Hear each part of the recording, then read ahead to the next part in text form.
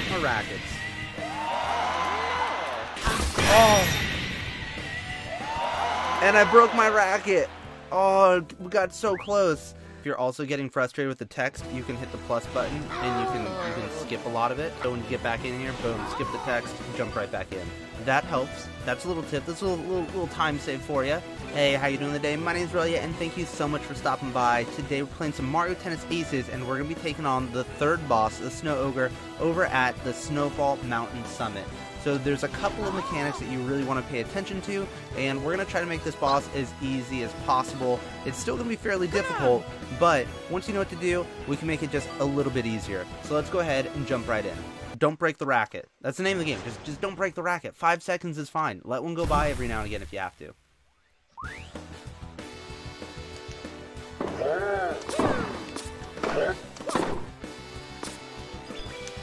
You can usually tell when they're going to do a charge shot just because they are holding it for so long.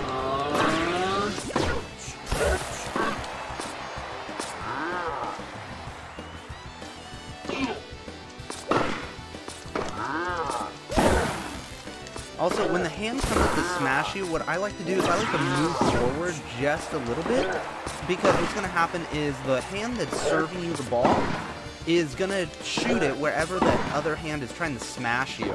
It's going to take your last known good location, and so that ends up being the way to go. Oh my gosh, I used my...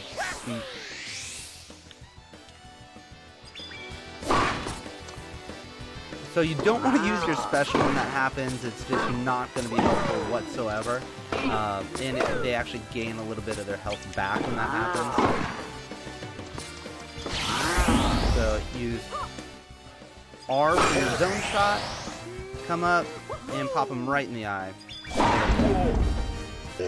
So once you get him in the eye, you'll notice that he's got 2 hearts left.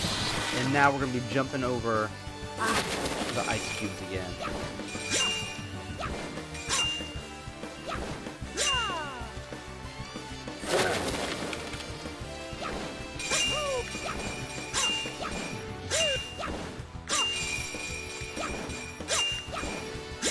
Go.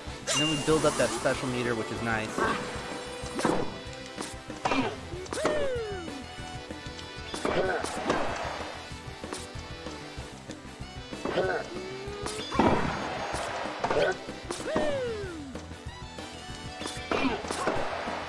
See, when he comes in to smash, all you have to do is move forward or backwards just a little bit.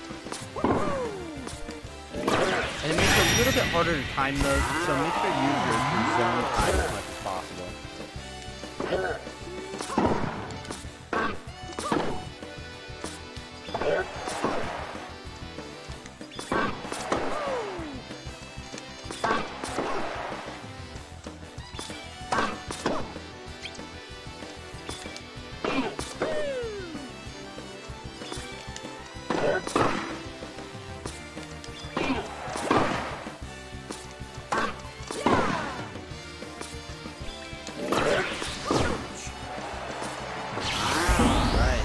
Zone shot, hit the first hand, zone shot again, hit the first hand again, zone shot, hit the hand right in the eye. There we go. Now we just gotta do it one more time. Let's dodge the ice again.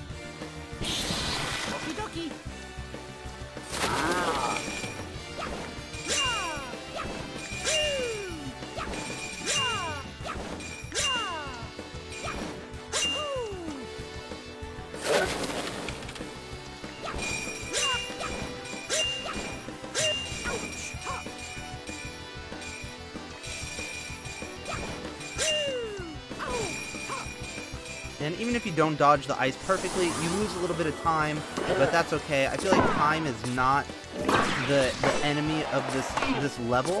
Really, it's just trying not to get your racket broken. And so using that zone time and hitting the block right when you're right in the center of the light. Wait for the center of the light. We're waiting for the ball. Oh, that's okay. Again, I'd rather just not break my racket, especially when we're this far in. Remember, zone time, and right in that center, boom, just like that.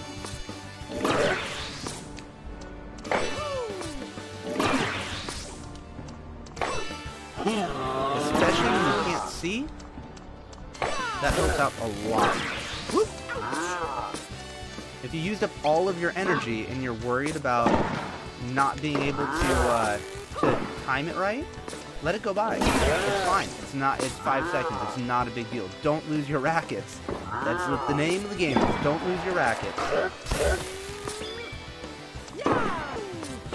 we go. Oh.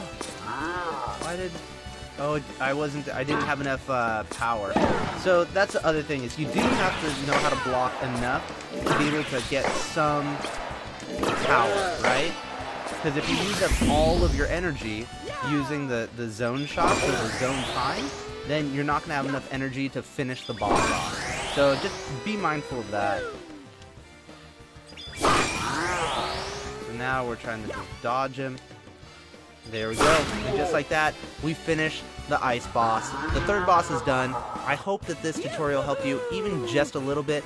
Do me a favor and subscribe. I'm going to be doing a bunch more Mario Tennis Aces tips and tricks here in the very near future. Again, my name is Relia, and I hope to talk to you again more soon. Woo! That took a couple of tries, but we did it. All right. Whew.